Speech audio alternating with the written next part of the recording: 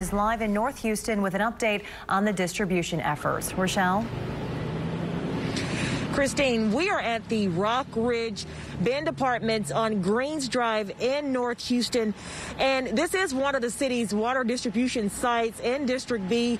Take a look. These two 18-wheelers, they just arrived here. They have thousands of water and hot food, and if you take a look right down here, there's several people already lined up waiting to get these supplies. It's a necessity everyone needs. Water. Feel good. I mean, feel great to me. I'm glad y'all doing this, giving it offering this water to the public, to the people, that they need it. We all need it. On Thursday, the city of Houston opened water distribution sites in each of the city's council districts.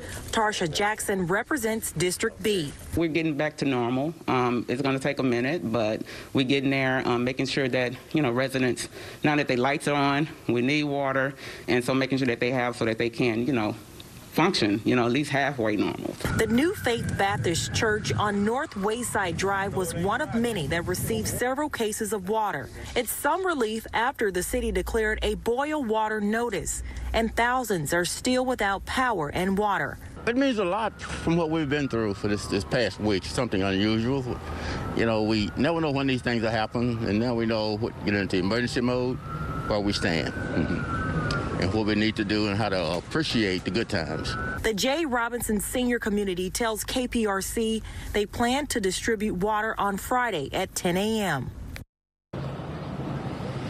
And back out here live, you can see a better look of all of the cars waiting in line to get a case of water and some hot food.